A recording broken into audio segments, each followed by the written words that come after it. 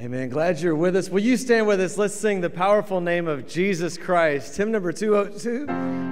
Excuse me. Hymn number 202. Sing all 4 verses with me as we sing of his powerful name. All hail the power of Jesus' name. Let angels prostrate fall. Bring forth the royal diadem and crown him Lord of all. Bring forth the royal diadem and crown him Lord of all. Ye chosen seed of Israel's race, ye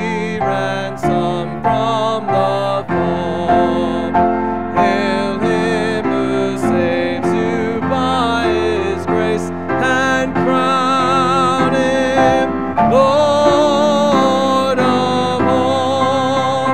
Hail him who saves you by his grace, and crown him Lord of all.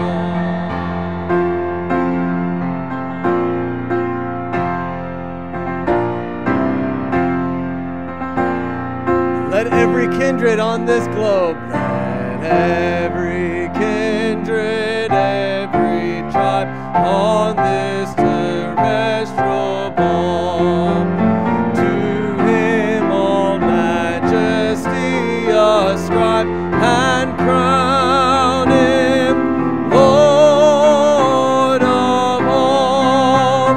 To him all majesty ascribe, and crown him Lord of all.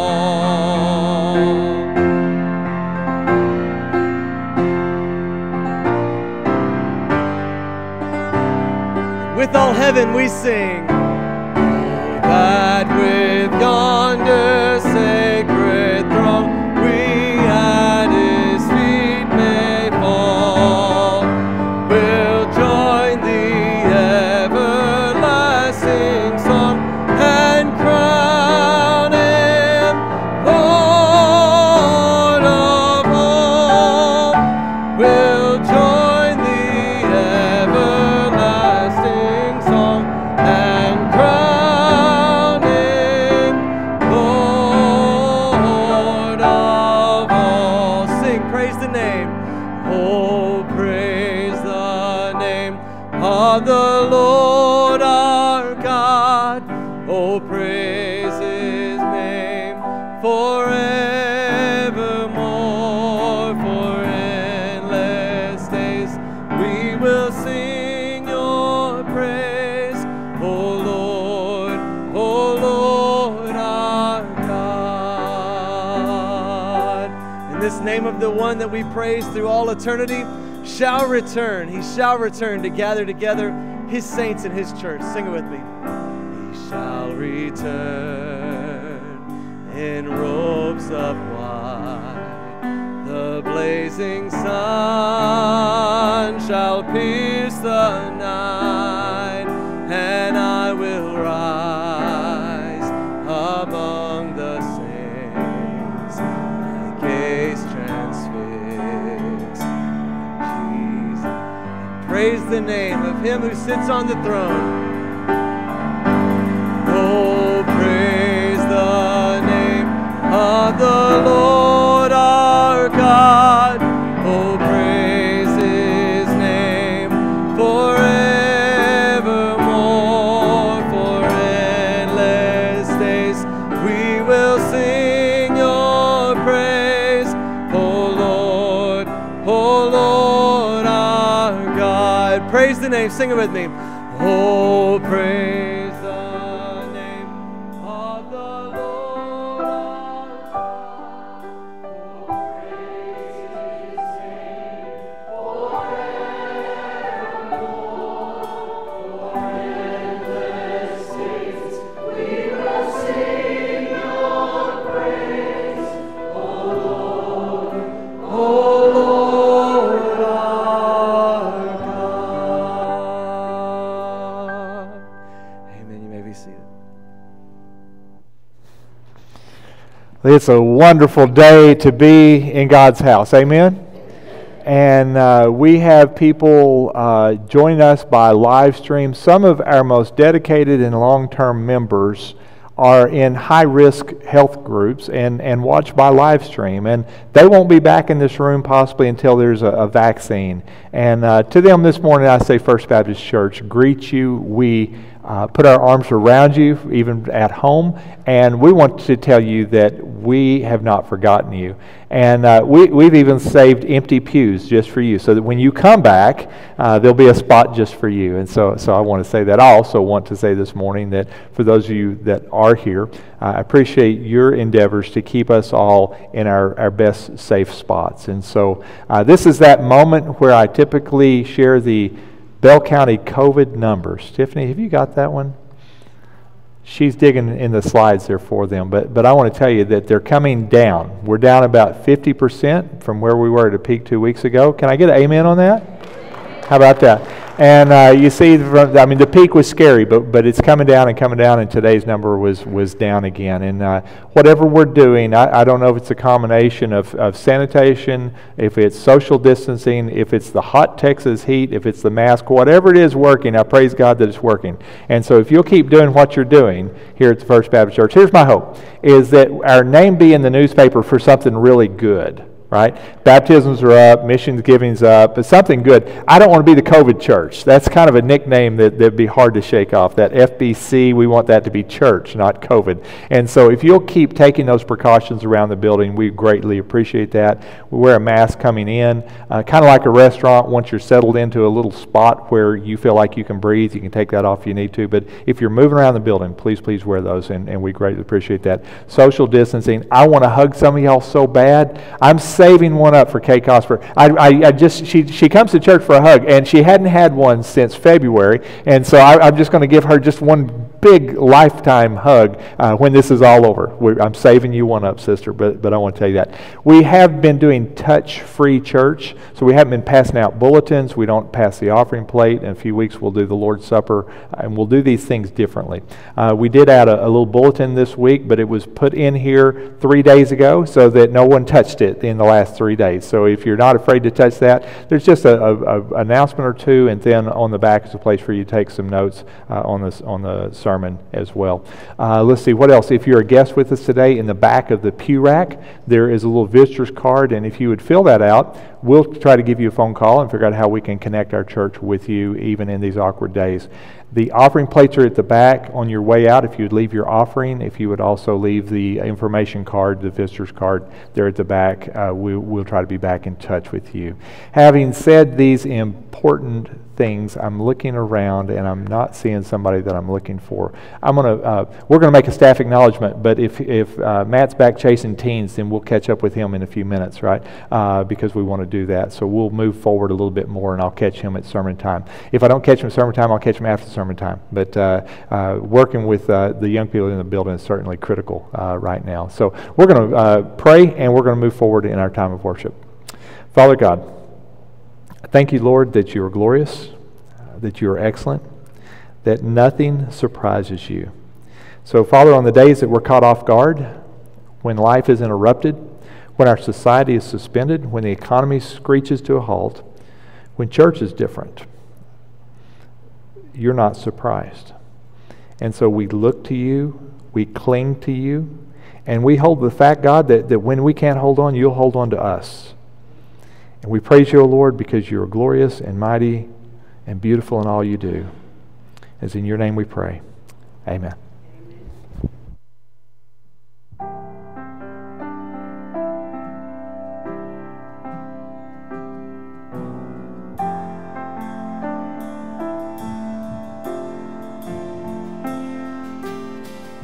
See the people that the pastor was just looking for. They're right there, so we'll catch up with them in a second. We've been learning this song recently. Man, a beautiful song, a beautiful text. I hope that you'll engage with it. It is a tough time that we live in right now in 2020. The pastor just spoke to that. Hopefully we're seeing the light at the end of the tunnel, and that is beginning to curve upward or downward, whichever way you want it to curve. And we're having to see good news. But man, this song is a beautiful song of struggle, yes, but of hope beyond struggle. And that the Lord is my salvation. It is not wrapped up in whatever other thing we may concern ourselves with in 2020. But the Lord is my salvation. Will you sing this beautiful song of hope?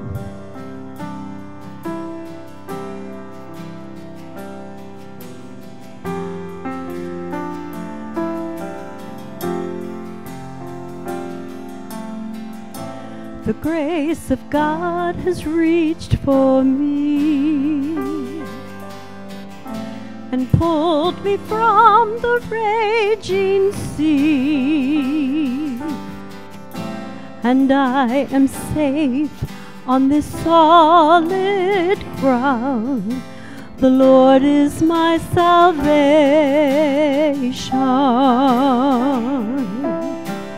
And in times of waiting, in times of need, when I know loss, even then, the Lord is my salvation. Sing it with me. In times of waiting, times of need, when I know loss, when I am weak, I know His grace will renew these days. The Lord is my salvation.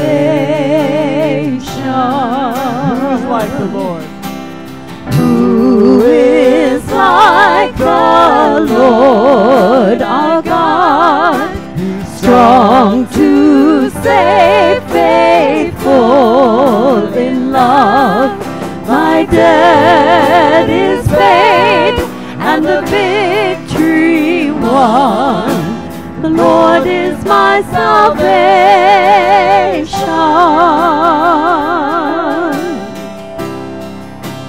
Will you sing Eternity's Celebration when I reach that final day? When I reach the final day,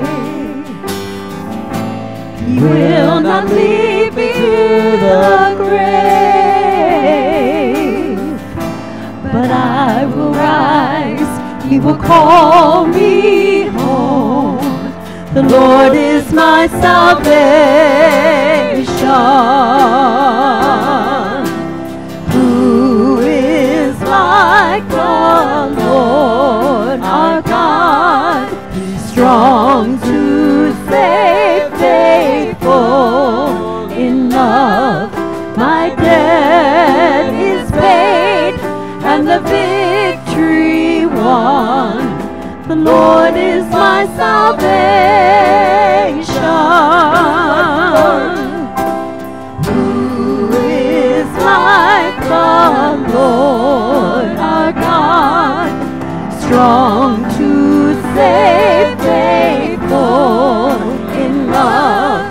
My debt is paid and the victory won. The Lord is my salvation. The Lord is my salvation. The Lord is my salvation.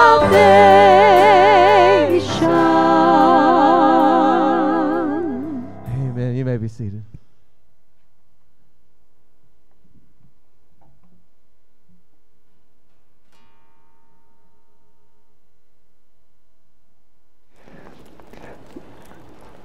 Several months ago, we had the anniversary of Matt and his family joining us in Killeen, Texas, but it was during COVID, and it was in the time when we had no crowd at all. And so we were only live streaming, and I just thought that it was a little too bare bones for us to try to make a staff acknowledgement. So we just let that thing lapse a little bit, and we're realizing that we need to get caught up on this. And so it's March 2020. Can you pretend with me for just a moment? And in March 2020 was when the Cornelius family moved to Killeen, Texas to join our church staff, and they moved in from Alaska. And you've got to imagine this, that Abby was about just big enough to sit in my lap and ask me to read her a book. And that moment's frozen in time, by the way. You can be a grandmother someday, and in my mind, you're still going to be about 18 months old, Abby. And watching your family grow has been a great delight to me as well. I wanted to say a couple of words, and one was, Matt, that some things you haven't done. Okay, when you have a minister on your staff, he represents us to the community, and you've not embarrassed our Lord in any public way that I'm aware of. All right, you and God may have to talk, but I don't have an issue. You've not embarrassed our church in any way, and you've not embarrassed your family in any way. Now, they may be individually embarrassed at a volleyball game or something, but the integrity of a minister is not to be taken lightly. Amen. And you pick up the newspaper, there's thousands of churches in America, and every week there's somebody who embarrassed their Lord, their family, or their church. And so I want to thank you. You get about a C+ just by not doing the wrong things. Okay, now let's talk about what he has done. Matt has been youth minister for all 4 of my sons. I've watched them enjoy camps, disciple nows, just the times, Kayla, that you have them in your home. And all those little middle school boys sitting in the couch eating brownies. All right, and they didn't cook the brownies. You cooked the brownies, but all of my sons have enjoyed the hospitality of your home, and many, many, many other teenagers. Don't you wish you had a logbook of who all had come through the door? It would be like the New York phone book, is what that would look like. There's a lot of things that I could say about Matt, but I want to tell you, he makes great lemonade. Okay, when things don't go quite right, he figures out a way to take that and to squeeze it and add some sugar, and just great lemonade, brother. 12 years of lemonade. Like this morning, 2 minutes ago, he's back there. He's back there with the teens. He's doing his work, and we want to have him in here just so that we can give him a hand. And here we are. We're just going to do it again. Lemonade. I asked Patty to say something complimentary about Kayla because she's better at that vibe than I am. Would you help me? Well, the main thing about Kayla is that, first of all, I consider you a dear friend, and she's always been so kind to me, but also kind to everyone, to youth parents, whether they were being nice or not nice, just very stable and consistent and always supportive of her husband, and I so respect that about her. But the main thing that I would compliment about the Cornelius family is that as parents, they've led their daughters to minister, and I've seen them minister at camp, just praying over teens, leading Bible studies, and I so respect that about your family. But I also want to thank Matt for helping us raise our boys, like Randy said. So, Kayla, these are for you. Matt, this is a gift card. I hope that will take your family to your favorite restaurant. Hopefully so. Love you, brother. Thank you. Love you. Say something. Try not to embarrass your daughters. Yeah, they would probably disagree as far as the embarrassing them, but they learned fast when they were little not to announce that I embarrassed them too much, because that's when I would go Jim Carrey on them and amp it up about 400. So, but just thank y'all as a church family. Thank y'all. Wallace says it's been a joy and a privilege to be here for as long as we have, and I think that's the testimony for the length of time that we've been here, is that we have a great church family and great support, from the staff and just all across. So just thank y'all so much for that time that y'all poured into us and invested into us. There's just so many of y'all that have poured and invested into our girls and into our family, and we wouldn't be here doing ministry if it wasn't for y'all. So just thank y'all for all that you do and the love and the support that you have for us. And we look forward to many more years. Let's stand up. Come on, folks. I need you to stand for the people who aren't here as well as for the people who aren't here, and give them a robust blessings. Thank you. And I'll take that applause as a warm-up for my sermon as well. Patty, can you give me my Bible? I don't want to run back down there to get that. I've always wanted to have applause when I stepped in the pulpit, but I've never been worthy of it. So I'll shirt tail on yours. Thank you. Yeah. That's like an amen you have to ask for. I mean, did you earn it? Yeah, anyway.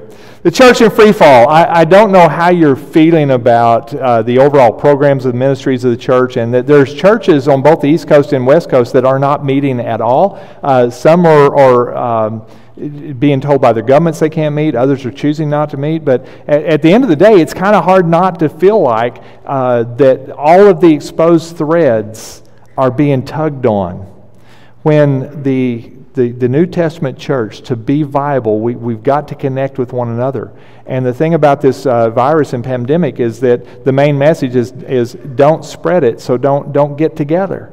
And so anything that you imagine that church does, choir practice, we get together. Prayer meeting, let's get together. A fellowship, bring some fried chicken, let's get together. Someone has a crisis in need, the scripture says go to them and bring the elders and pray over them. We can't bring the elders, they're in the high-risk group. I mean, it just seems like everything that is in the synergy of the church seems to be withdrawn, And I just kind of want to say that out loud because I think of this all the time. This is my all-waking thought. This is my calling. This is my vocation. It is my passion. It is my love. This church is where I've poured out many years of life and ministry. And not just this church, but other churches as well. I believe in church.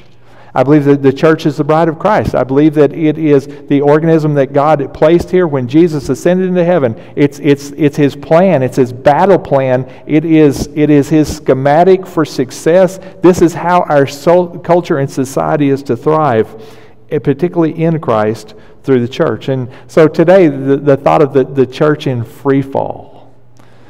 I don't know about you, but it's kind of like, are we or aren't we? Now, I want to bring that to the front and saying, are we seeing the death of the church? And in 100 years, will churches in America look like the churches of Europe? And then I think back, well, when did the churches of Europe die? Was it little each day, or was it during the plagues, or during these crises of wartime of destruction? Now, in that, I want to bring you to Acts chapter 5. And there's this really interesting verse out of context. I'm going to pull it right out of context, okay? That's not a good Bible study tactic, but I just got to tell you that when I read that verse, I thought, wow, that sounds like us. In Acts chapter 5, verse 13, the scripture says, no one dared to join them, even though they were highly regarded by the people. This is Peter, and they're in the temple, and they're preaching in the temple courts, and no one would join them. And I think, how many people have a high regard for the church, but they don't want to join us because of their own personal risk? I say that without condemnation of those who are choosing to stay away for their own health, but I just said, that just kind of struck me there. But continuing this text with Acts chapter 5, verse 17, the scripture says, let me just give you the backstory. Miracles are happening, and everybody wants to hear the preaching of Peter. Then, verse 17, the high priest and all his associates, who were members of the party of the Sadducees, were filled with jealousy. They arrested the apostles and they put them in public jail. That sounds like free fall. When the pastor of the church, when the leader of the movement has been arrested and placed in jail, you're like, that's not good. And we hear this around the world. It's still a tactic used by oppressive governments. They won't go arrest the whole congregation. They arrest who? They will arrest the pastors or the leaders out of those congregations. They arrest the apostles and they put them in public jail. But during the night, an angel of the Lord opened the doors of the jail and brought them out. Go stand in the temple courts, he said, and tell the people the full message of this new life. At daybreak, they entered the temple courts as they had been told and began to teach the people. When the high priests and associates arrived, they called together the Sanhedrin and the full assembly of the elders of Israel, and they sent them to jail for the apostles. But upon arriving at the jail, the officers did not find them there. They went back and they reported, we found the jail securely locked with the guards standing at the doors, but when we opened, we found no one inside. On hearing the report, the captain of the temple guard and the chief priests were puzzled, wondering what could come of this. Then someone came and said, look, the men you put in jail are standing in the temple courts teaching the people. At that, the captain went with his officers and brought the apostles. They did not use force because they feared the people would stone them. Having brought the apostles, they made them appear before the Sanhedrin to be questioned by the high priest. We gave you strict orders not to teach in this name, he said, yet you have filled Jerusalem with your teaching and are determined to make us guilty of this man's blood. Peter and the other apostles replied, we must obey God rather than man. The God of our fathers raised Jesus from the dead, whom you killed and hanged on a tree. God exalted him to his own right hand as Prince and Savior, that he might give repentance and forgiveness of the sins of Israel. We are the witnesses of these things, and so is the Holy Spirit, whom God has given to those who obey him. When they heard this, they were furious, and they wanted to put him to death. But a Pharisee named Gamaliel, a teacher of the law, who was honored by all the people, stood up in the Sanhedrin, and he ordered that the men be put outside for a little while. And then he addressed them. Men of Israel, consider carefully what you intend to do to these men. Some time ago, Theudas appeared, claiming to be somebody, and had about 400 men rally to him. He was killed, and all his followers disappeared, and they all came to nothing. After them, Judas the Galilean appeared in the days of the census and led a band of people to revolt. He too was killed, and all his followers were scattered. Therefore, in the present case, I advise you, leave these men alone. Let them go. For if their purpose or activity is of human origin, it will fail. But if it's from God, you will not be able to stop these men. You will only find yourselves fighting against God. His speech persuaded them.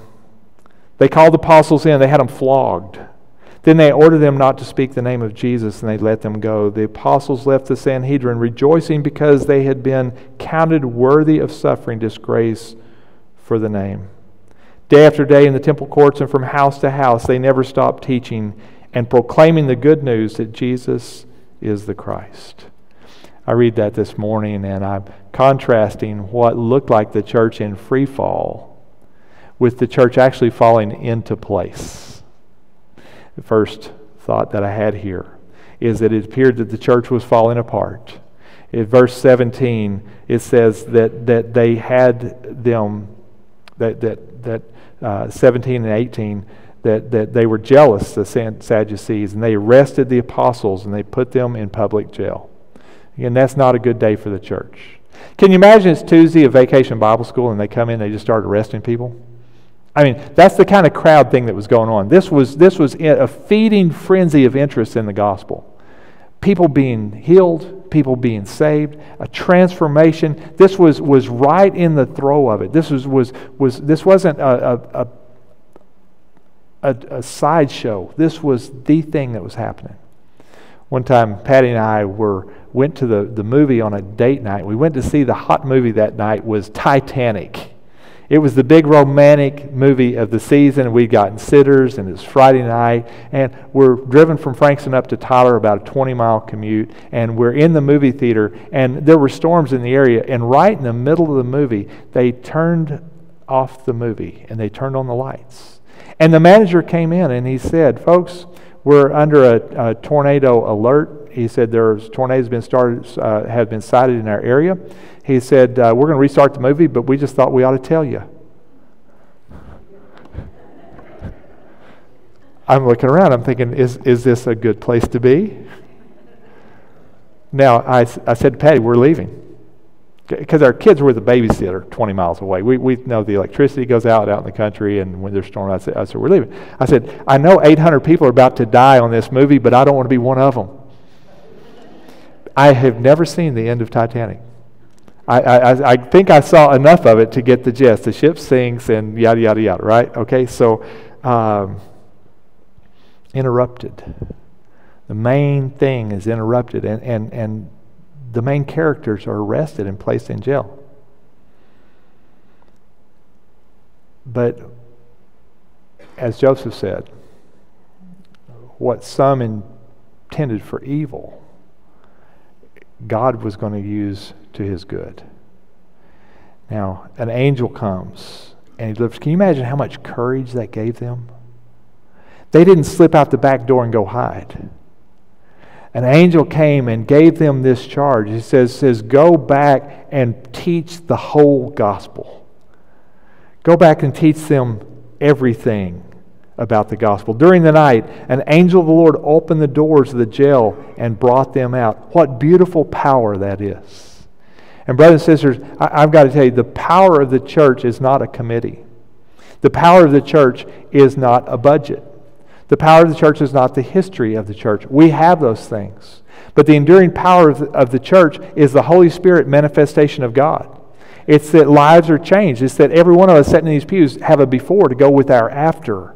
And that we come together to celebrate what God has done in our midst. And God continues to be at work in our midst. And God continues, the baptistry is full today because in the second hour we're going to baptize. God continues to save the lost. He continues to deliver the addicts from addiction. He continues to save marriages. He continues to give hope to the businessman. God continues to give hope to the struggling widow or widower. Brothers and sisters, the gospel has not gone out of business. Amen? And the gospel hadn't even gone on furlough. It just morphs into a different form when we say, okay, we're not going to meet in that venue. We're not going to meet in that place. We're not going to schedule evangelism for 5 o'clock on Monday. God is still an evangelist, and He still works in His dynamic ways. And the church wasn't falling apart. The church was falling into place. 4 points here, if you're taking notes there in the bulletin. First is that of power, and it was the power of God that came and released them and set them free. Second, it was the power of obedience. This never would have been a better story if upon being released from the jail, they went and hid. What amazes me, verse 21, the very thing that got them arrested, the next day they're right back doing it again. At daybreak, they entered the temple courts. Daybreak, they could barely wait to get there. Have you ever been that charged up to be obedient? God's given you a mission. He's given something to do. He's put you on point, and you're so excited about being there that you can't wait. That's a beautiful place to be. When you know God has put it on your heart and you cannot wait to obey Him. Now, many believers, honestly, I'll tell you this, you're not asking God every day for what He wants you to do. You're not getting marching orders because you're not holding still in front of Him and say, Lord, what would you have for me to do today? Some days He will tell you to witness. Some days He will tell you to serve. Some days He will tell you to simply be faithful. Some days He'll tell you to be still in His presence. Some days He will draw you into the fellowship of a personal fasting. God directs you day by day. And if you'll listen to Him, He will give you His instructions for you to be obedient to Him. And you can't wait to be obedient to Him, to prove that you heard from God and to watch and see what He's going to do. Because when God tells you to do something, it's not for no reason. It's because He's up to something and He's inviting us to be a part of what He's doing. And so His power is revealed, and then this beautiful obedience of them continuing, going back at daybreak to teach in the temple courts. They've already said we must obey God rather than men. They've already been told not to do this. They've already suffered this consequence of going off to jail. They've already proven in their character what they're devoted to doing.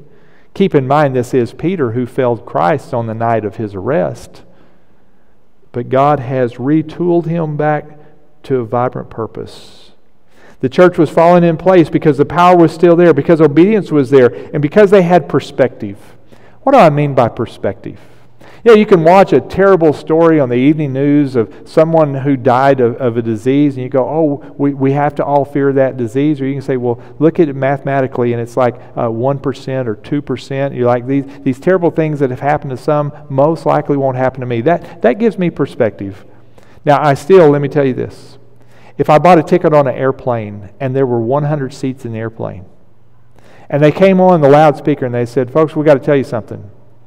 When we're halfway mid-flight, one of these seats is going to fall out of the bottom of the airplane, and one of the 100 is going to die. Would you want to be on that airplane? I don't want to be on that airplane. I'm like, wait a minute, I don't want to be 1 in 100. It doesn't sound bad statistically unless you think about the reality of being the one. But perspective does help. When I know that one day, one bad day, doesn't erase my life. One failure does not erase God's love for me. One failure doesn't take Jesus off the cross. One failure doesn't remove me from God's love or His heart. Perspective. Look at verse 38 with me, would you? Verse 38 in reference to perspective. I appreciated the amen earlier when I read this verse. He said, let them go. If their purpose or activity of a human origin, it will fail. Brothers and sisters, that's a very relevant word to the church. If coffee was holding your life group together, it's probably going to fail. Because people can get coffee someplace else. If sports stories were holding your fellowship together, well, there ain't no sports. Well, what are we going to talk about? Well, I guess we can't meet. If it's of human origin, it's going to fail. And I realize that there are apparatuses within the church that meet human needs that we still need to have to meet human needs. When there is human suffering, we need to relieve that. When there is loneliness, we need to relieve that. When people have a need for people. Total strangers are stopping and talking to each other these days because people desire so much to connect with one another. But if it's of human origin, if it's just about us and not about Him, that church maybe should die. But if it's from God, you'll not be able to stop it. Amen? But if it's from God, you won't be able to stop it. And we want to be the generation of the church. Oh, there's a great generation before us, the history of First Baptist Church. There were times in this church's history where the building wouldn't hold everybody, so you had to go and rent the downtown movie theater. And that's back when going to the movies was still thought of as sinful. And the church was renting the movie theater because they couldn't get everybody together into the church building. There were seasons where 100 people were baptized every year for 10 years running. There have been some marvelous seasons in the history of First Baptist Church Killeen because God was up to something. But if it's from God, you'll not be able to stop these men. You only find yourself fighting against God. Brothers and sisters, the church is still viable because the church is still the apparatus of God. The Bible that says that we are the body of Christ and that every part has a part is still relevant as much now as it was before COVID. Perspective. Verse 41 says this, the apostles left the Sanhedrin rejoicing because they had been counted worthy of suffering disgrace for the name of Jesus. Wow.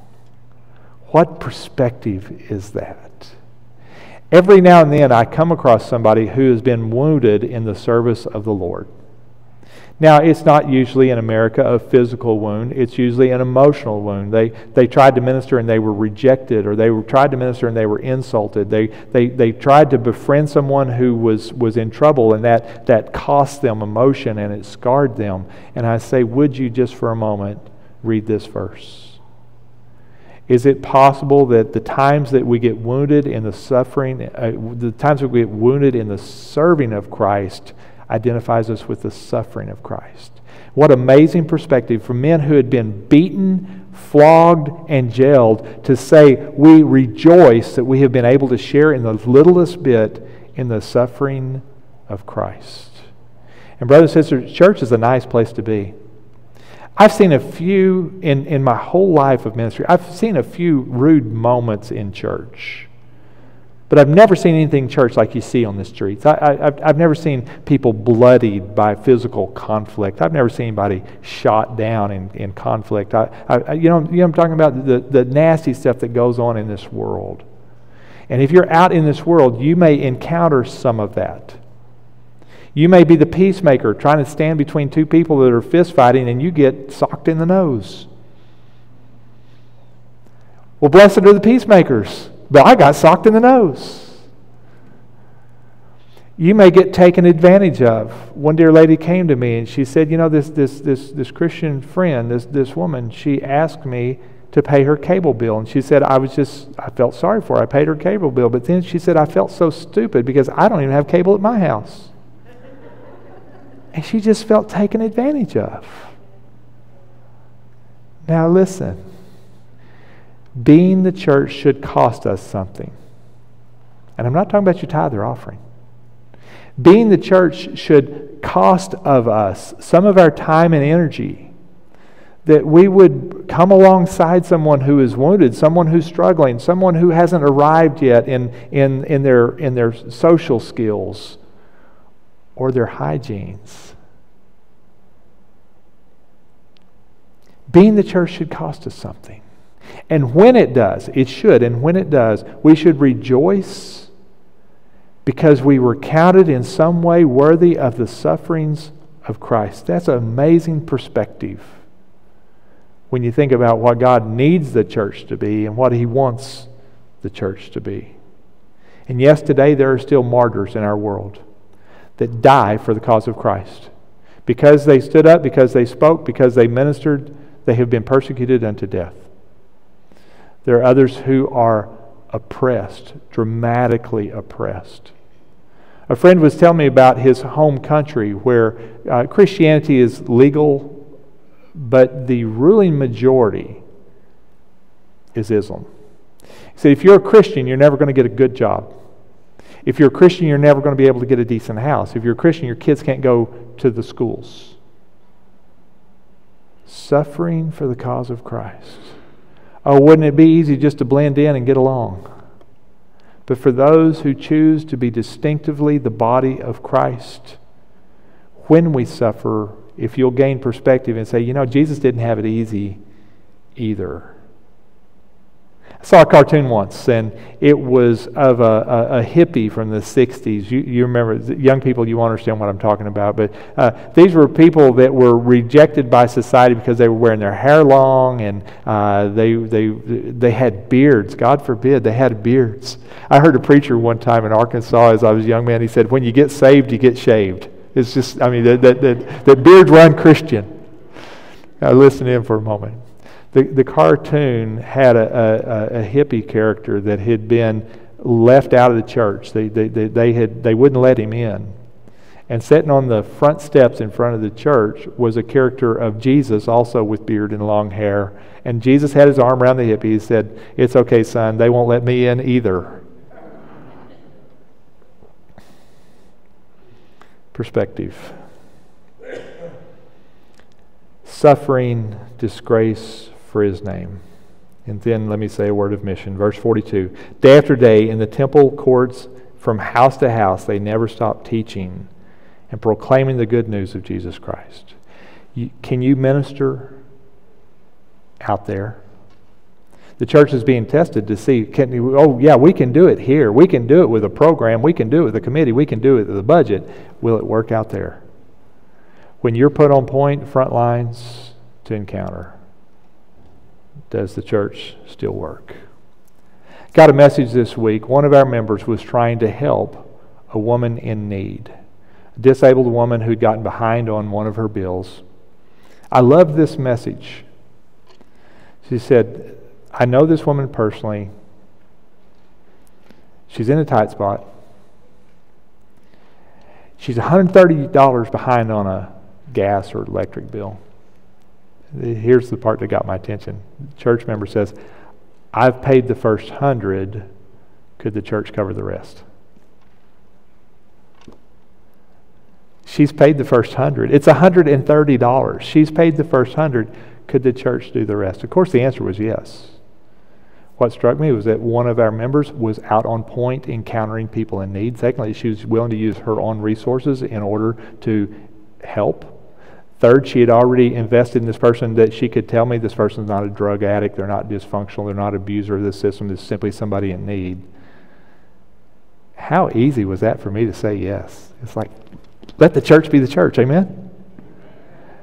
Get on point, find what needs to happen, and help make it happen. And that is the church on mission. It doesn't take a budget. It doesn't take a committee. It doesn't even take a mission statement for us to get out there and still be the church. And when that happens, we will come back together rejoicing. Amen? We'll come back together rejoicing. I'm going to include that passage from Corinthians right now if I could. The body is a unit that's made up of many parts. And through all its many parts, they form one body. So it is with Christ. Brothers and sisters, we're still the body. And we're still all the parts of the body. Teachers still must teach. Organizers still must organize. Prophets still must prophesy. People of mercy still must show mercy. The gifts are still valid. And we're still in need of each other, interconnected.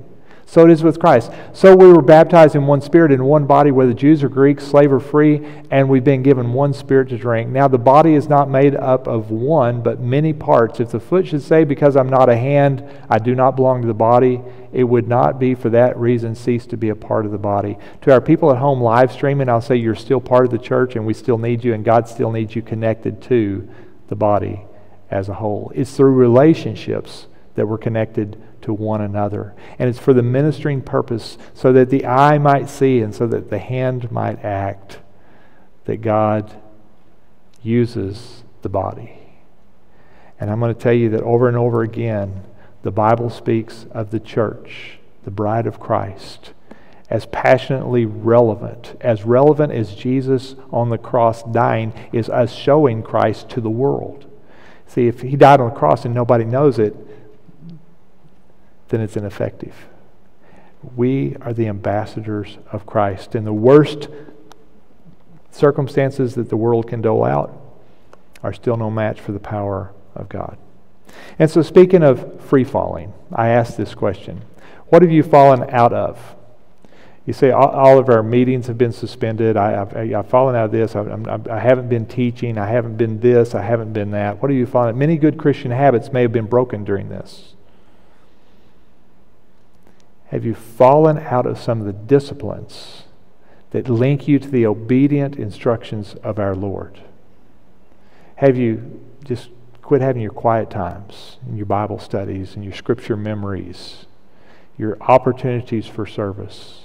You know, I'm wearing a mask and nobody knows it's me. I can't even smile in Jesus' name. Guys, y'all know this. My smile is my asset, right? Not my nose. The mask shows my nose, but I, you know, it's like, can I get a mask up here? We've lost some of our automatic opportunities. But the words that come out of your mouth can still bless people. A simple word to someone: how can I pray for you? And you don't have to hold their hand and breathe on them and pray for them. You can pray over the phone. What have you fallen out of? And then what have you fallen into? See, the church looked like it was in free fall, but it all fell in place. It became exactly what God wanted it to be. It became the New Testament church. What have we fallen into? Is there a new opportunity? Is there new availability? I hope that you've not fallen into, as some in the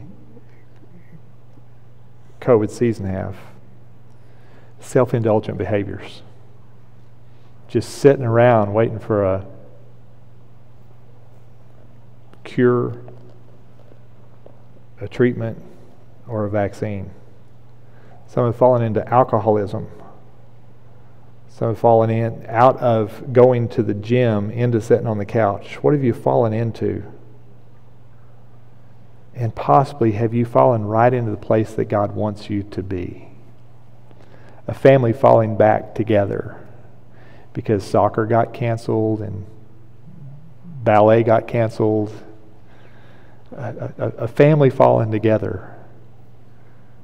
A home-cooked meal because eating around your dinner table because drive-thru is just not as much fun as it used to be. What have you fallen into? And is it possible that what you've fallen into is what God desired for you all along? Here's my closing prayer. Dear God, I want to fall into your place for my life. Okay? I just want to land on the X, wherever God wants me to land. Out of all the momentum of rearranging my life, I want it rearranged in a way that pleases God. I want to fall into your place for my life.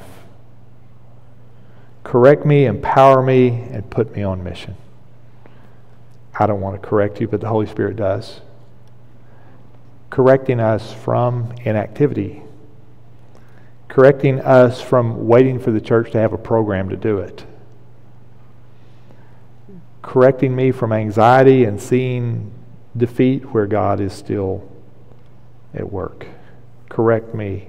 Empower me, because without God, it's just human effort and it'll surely fail. And put me on mission. Are you a hand? Get busy. Are you an eye? Get busy. Are you a heart? Feel it. Are you the voice? Speak it. On mission. Closing with that verse. And the word of God spread. The number of the disciples in Jerusalem increased rapidly, and a large number of priests became obedient to the faith. You pray that prayer with me. Dear God, I want to fall into your place for my life.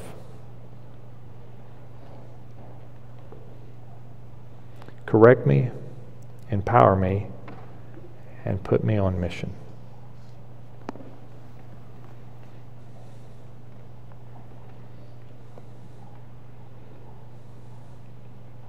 Father, I pray that the generation behind us will find us as the generation that was faithful.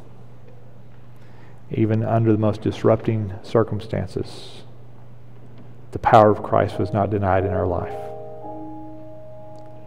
And Lord God, I pray that you would energize the obedient, that they would know that they don't robotically go through obedience, but they go through that relationally, that you are there with them, hands and feet.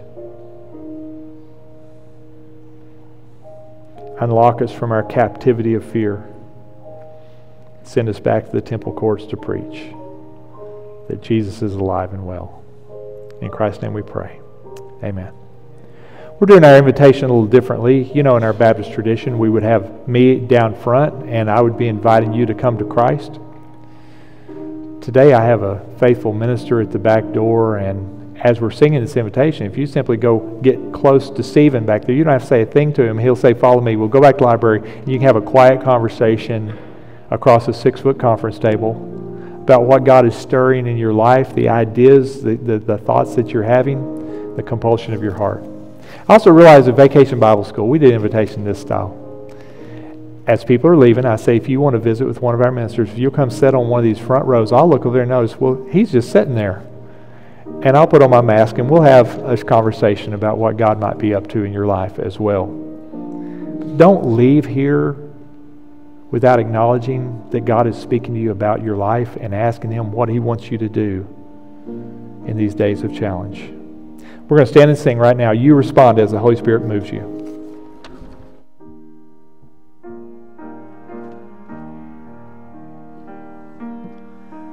Have thine own way, Lord.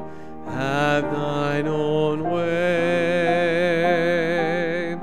Thou art the potter. I am the clay. Mold me and make me after thy will, while I am waiting,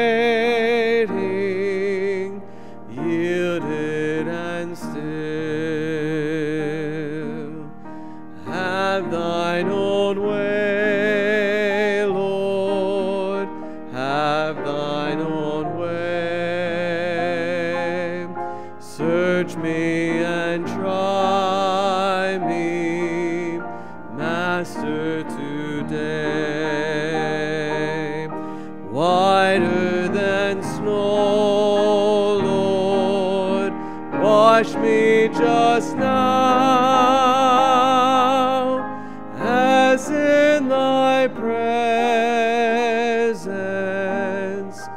humbly I bow.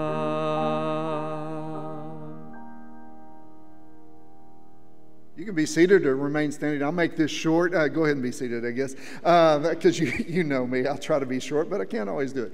Hey, we do have, and I wrote about this in the newsletter, the email newsletter. And by the way, if you are not getting the newsletter, make sure you send us your email address.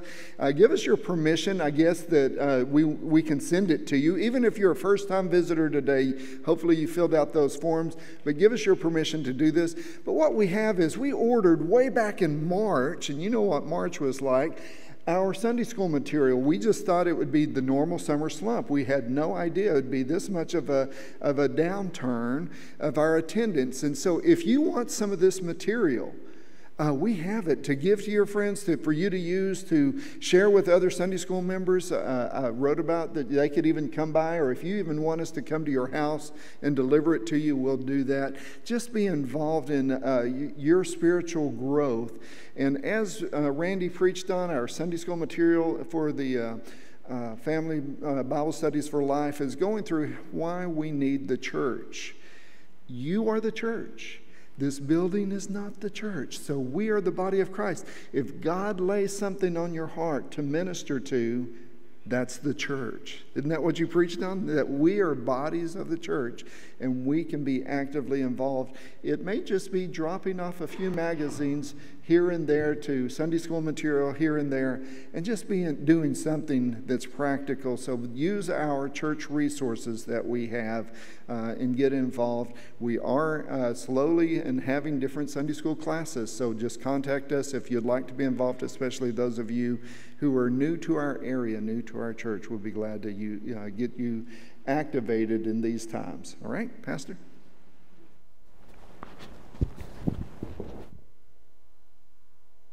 Thank you, Tim, and thank you to everyone who works live stream to make a Sunday school group work by Zoom or whatever apparatus. We're trying to stick it together, trying to keep together, and we look forward to a day where we'll all be back in some semblance of old normal. I'm not even going to say new normal. I miss the old normal. We're going to move from the building now. We've got a group coming in the next hour, and so we'll be cleaning pews and switching around. The people in the next hour sit in different pews than you sat in, so we move the pew markers, and they wipe the doors down, and we try to get everything sanitary for the next group. If you would, don't crowd up around the doors on your way out. There's exits this way, that way, and that way. And again, this is the new handshake. All right, or if you're really excited to see them, you can do it like this. And I'm not quite sure. The Pentecostals this may mean something different. For me, it means hello. All right, and so anyway, give everybody a good wave and make your way gently out of the building. Mask up, and God bless you. You're dismissed.